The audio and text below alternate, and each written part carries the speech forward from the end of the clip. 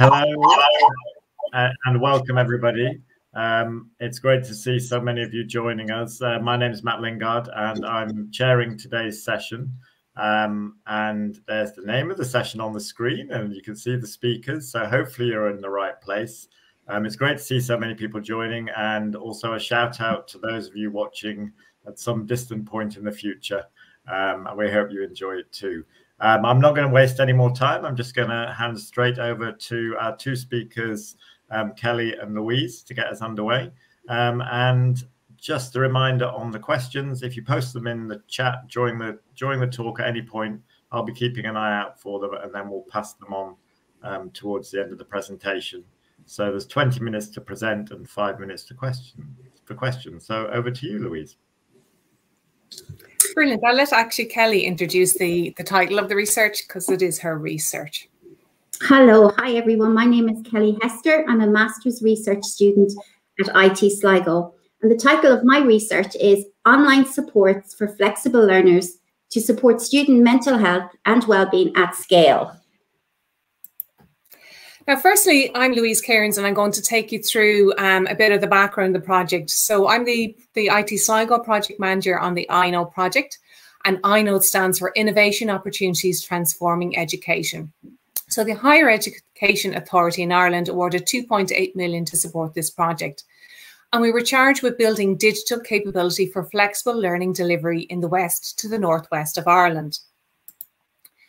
iKnow is a multi-institutional higher education partnership project, and it's comprised of the Institute of Technology Sligo, Letterkenny Institute of Technology, and Galway Mayo Institute of Technology. The three higher education institutes are located, as you can see, from the west to northwest of Ireland. As a group, the three HEIs are the Connacht Ulster Alliance. Currently, we're working towards the creation of a technological university in the west to northwest of Ireland, and hopefully this will be achieved by January 22. At that stage, then we will have 8 campuses, over 20,000 students even, and 600 programs. There's 5 work packages on this project, and IT Sligo is leading work package 3. So we're focusing on building a range of student services for flexible learning. As you have seen previously, our campuses cover a wide area, and sometimes our students live in remote areas. Furthermore, many of our students study online courses, and we have international students working in different time zones, studying at different times.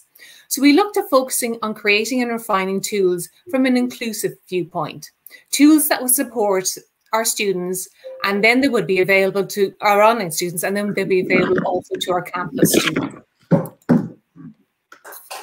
We've built an interactive framework to support the student journey, and this framework is split into 3 stages: before they arrive, while they're studying, and when they move on. Each stage has key themes in it, and students can find their support for the theme by clicking on the interactive framework for quick access. So the framework will help students to identify and to find their supports quickly themselves 24/7, all round year round, and outside office hours. So this research that Kelley's going to introduce fits into the wellbeing section in stage 2 of While You Study. Over you to Kelley. Okay, to begin with, I thought it would be helpful to provide some definition around mental health and wellbeing. Mental health is defined as being able to cope with the normal pressures and disappointments that life brings, having a sense of worth and fulfillment while being affiliated to and contributing to society or the community. Wellbeing. The definition of wellbeing as defined by Dodge et al. 2012 is built upon a strand that wellbeing is a balancing act or a flow between each human encounter and overcome, within each human to encounter and overcome difficulties. So just like a seesaw, it's a balancing point between students' psychological, social and physical resources and their psychological, social and physical challenges that they face in higher education. Meaning that if students have more challenges than reserves, the seesaw dips along with their well-being and vice versa. Mental health as defined by Barden and Caleb 2019 and Thompson 2019. So symptoms of mental health can occur at any time for a student. It can range from depression, anxiety, panic attacks, trouble sleeping, and so on.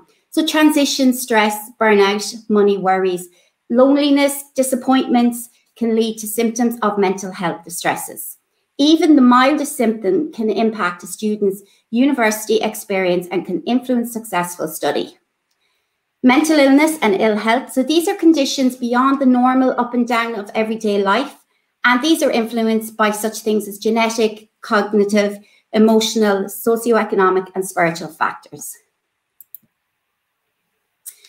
Reports show that college students are struggling with mental health and well-being, impacting their college experience, abilities, sense of self, and academic success.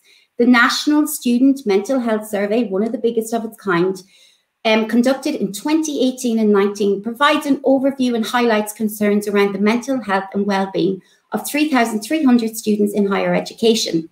It reported that 32.2% of students were diagnosed with mental health distresses over their lifespan, 74% with depression and anxiety, 34% with eating disorders, and 7.2% with obsessive compulsive disorders. 20% of students reported that they felt like they had no one to talk to regarding their distresses, and students relying on loans, 52% were highly anxious, 36.5% highly depressed, and 25.5% highly stressed. An underlying theme was that the students' sense and feelings of helplessness in asking for and receiving the supports they need. Students felt there was a shortage of support available when they were trying to seek help. So more recently, Lister, Seal, and Deutsch from the Open University presented comprehensive statistics from a survey of 584 students regarding enablers and barriers to wellbeing in distant learning. The report shows that 35% found isolation negatively impacted their mental health. 60.1% of students struggled with difficult life circumstances during the studies, and 40.6% reporting those with mental health conditions also struggled with their communication skills, and 71.9% of students reporting a mental health condition found assessments were a problem for their mental well-being. But also providing a more balanced view, they found how higher education and distant learning actually promoted well-being. And we see that 58.2% of students said that studying assisted with their sense of confidence and identity. 62.1% of students communicates that their curriculum actually proved positive for their well-being. 63.7% stated that building study skills benefited their mental health and well-being. And 58.4% of students revealed that distant learning environment proved good for their mental health. So while statistics show that higher education students are struggling, there still remains many barriers for students seeking help. So these include embarrassment and the stigma, discrimination, and exclusion that can often arise as a result of disclosing mental distresses. Students can perceive that stress and anxiety is actually part and parcel of college life. Many do not have the mental literacy to identify their need for psychological assistance. And then there's the inconvenience, time, scheduling costs, schedule issues and costs. As a result, there are now greater efforts regarding supports and interventions to assist and improve with mental health and well-being among higher education students. So with evidence that early intervention reduces psychological distresses and to support student mental health and well-being via the I Know project, IT Sligo are implementing 2 digital online mental health and wellbeing intervention programs. The first is Epigeum's Being Well Living Well, and the second is Silvercloud's Wellbeing in Education. So digital mental health and wellbeing interventions, so these are distributed on modes such as internet web pages, on mobile device applications, and they provide an accessible and convenient way for higher education students to seek and avail of mental health support. Intervention occurs as students, through their Moodle page, access practical wellbeing tips, support tools, and online counselling by engaging with the applications. And this is to suit their timetable to meet their individual needs. So in contrast to a student struggling alone, the 2 platforms, Epigeum's Being Well Living Well and Silvercloud Health, offer a supportive environment to students.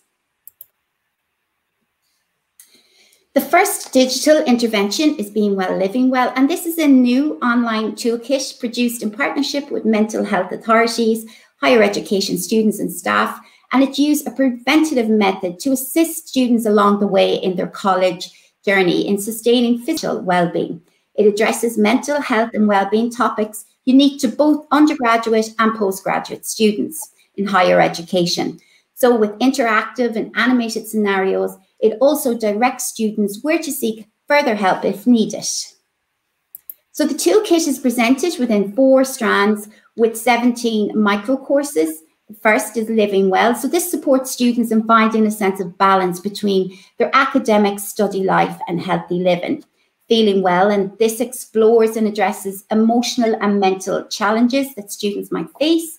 Staying Safe provides a space to become more informed on issues around online safety. This includes healthy relationships, sexual health, and consent. And Spending Well. This provides advice and presents cases around the topic of finances, including managing the cost of living and college funding college. So the second support is Silver Cloud Health, Wellbeing in Education. This is an established, confidential, internet-based digital mental health system that delivers online therapeutic and psychoeducation programs. It's established in conjunction with the School of Psychology at Trinity College, the University of Dublin. This provides 8 weeks of internet-delivered CBT treatment for common health issues such as depression, anxiety, and stress. It addresses students' thoughts, emotions, and behaviours, and the program consists of interactive and animated scenarios. And a key is that the students will independently use the tools after each session and then continue to use them in the future. So there are 17 Silver Cloud courses intended to help students improve and maintain their well-being by addressing underlying issues that can have a negative impact on their college experience. And a few of these include space from depression, space from anxiety, space from stress, space from money worries, space for positive image, and so on. So the overall aims and objectives of this research is, firstly, to determine if and how students' mental health and well-being has improved as a direct result of using Being Well, Living Well and Silver Cloud. Number 2 is to examine if and how students believe there was an improvement in their college life and academic success. 3 is to determine if the availability of this encouraged help-seeking behaviours within the students. And 4thly is to compare the experience of students who are learning online, emergency remote, blended, and on campus.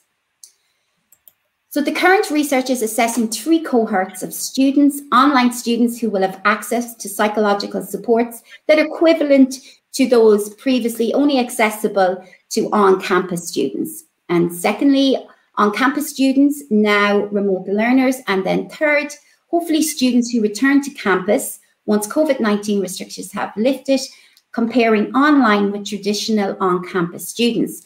And this research will conduct a comparison of the experiences of accessing and availing of the 2 online support programs, comparing students who were remote on-campus learners compared to students who are online learners. So this research will apply 2 theories. The first is the biopsychosocial model by Engel, 1977 to 1997. So it posits that an individual's well-being and thus behaviours are influenced by the interconnection of biological, social, and emotional risk factors. So biological risk factors include genetic, medical, brain functioning. So physical illnesses would include fatigue, headaches, trouble sleeping, and so on. Psychological factors include cognitive, emotional, and behavioral features, while social factors include environmental, cultural, family characteristics unique to each student. So for example, research found there's linked emotional dynamics such as loneliness, a lack of confidence to causing physical distress and impacting a student's mental health. So a second theory is the self-determination theory by Decky and Ryan, 2000 to 2017. So this theory advocates that by having 3 innate psychological components meshed within biological, social, and cultural environments, so this produces proactive and engaged behavior. The 3 innate psychological components are competence, which is feeling capable and competent, autonomy, being self-sufficient and self-ruled, and relatedness, having a sense of belonging and connection. If the 3 psychological components are not fulfilled, it is said that students' motivation can be stifled and the student becomes passive and alienated. But this research raises questions such as, how does this theory fit in with higher education students availing of digital psychological interventions? For example, if and how does higher education environment produce proactive and engaged or passive and alienated behaviour in students who are engaging with Being Well, Living Well and Silver Cloud? Here is the 2-year plan of data collection and analysis. The current research study will be conducted using a mixed method approach. So conducting quantitative research through online surveys and qualitative by form of individual semi-structured interviews. So for example, the methodology for quantitative, as Being Well and Living Well, offer different features and will be used by different individuals. 4 surveys were created. Students do the first baseline survey, so before they start Being Well, Living Well or Silver Cloud program. So questions are on demographics and scales measuring students' psychological and general well-being. Then, having completed a program, students are presented with a second online survey that has an additional scale measuring participants' satisfaction with Being Well, Living Well and Silver Cloud. And just in conclusion, it is hoped that this research will inform an evidence-based approach to the adoption of digital mental health interventions for online students, while increasing help-seeking behaviours within the student population. Thanks very much.